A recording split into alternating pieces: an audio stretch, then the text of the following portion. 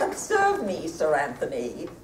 I would by no means wish a daughter of mine to be a progeny of learning. I don't think so much learning becomes a young woman.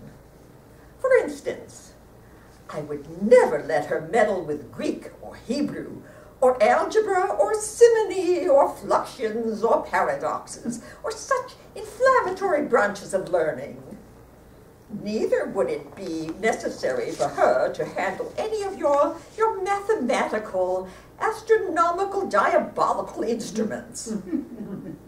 But, Sir Anthony, I would send her at 9 years old to a boarding school in order to learn a little ingenuity and artifice.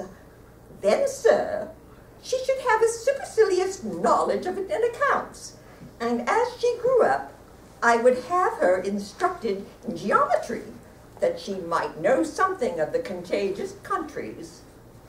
But above all, Sir Anthony, she should be a mistress of orthodoxy, that she might not misspell and mispronounce words so shamefully as girls usually do, and likewise, that she might apprehend the true meaning of what she is saying. This, Sir Anthony, is what I would have a woman know, and I don't think there is a superstitious article in it.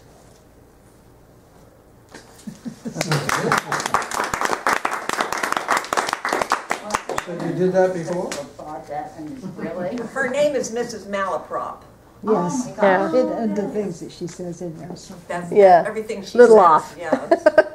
But that particular speech?